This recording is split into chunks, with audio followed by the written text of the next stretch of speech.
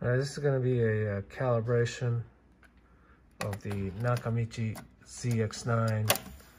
This deck has been restored by ESL in Connecticut. It's a factory, better than factory spec. They did an incredible job actually. So this is a TDK SA-90. First thing I do is I kind of fast forward it a little bit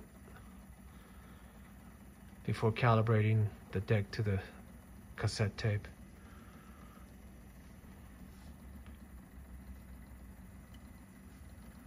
Right. So then you first put it in record pause and make sure the Dolby's off and the tape selector is set to the correct position, SX, and the EQ is at 70.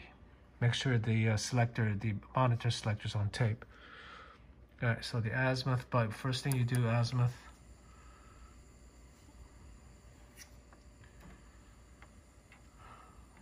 You adjust it so it's dead on.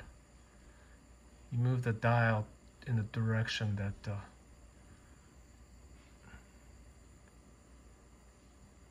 let's see. It's dead on now with the red light. That's the Nakamichi test tone. So a little bit, you want to bring it, make it equal to the test tone.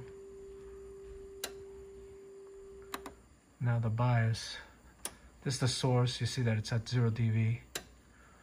Matter of fact, when you're calibrating, these meters are much more sensitive.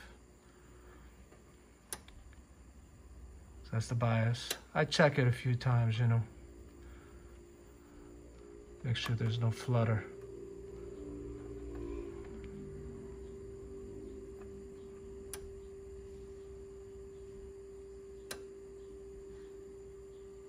Then I check the azimuth again.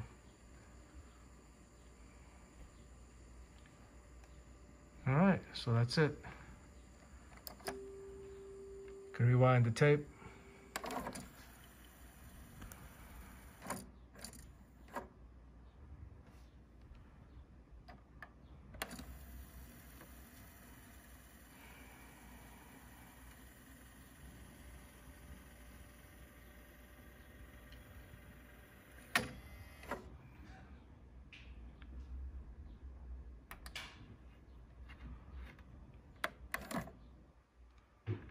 And all you gotta do is just set the record level with the source with the program that you're gonna record, and you're on.